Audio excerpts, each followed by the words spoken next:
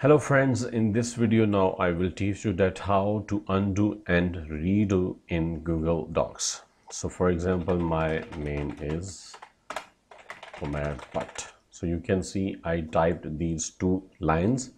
So if I will go to here, you can see undo and redo. We can see both options here.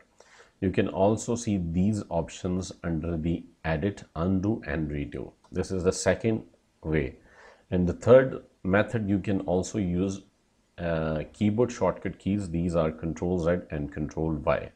So for example, Control Z, so you can see this line, see this will remove, and Control Y, redo will appear. Okay, so more steps if you want to go, like Control Z one time, then again. So you can see like this. So as many times you can see. You can use undo and redo in Google Docs like this. Okay, let me show you once again. My name is here. See, Control Z, line will remove.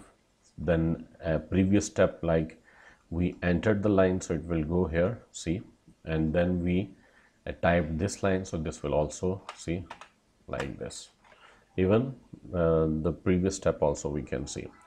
So I hope you have learned how to undo and redo in Google Docs. Thank you so much once again. Please subscribe to my channel and also share the video with your friends.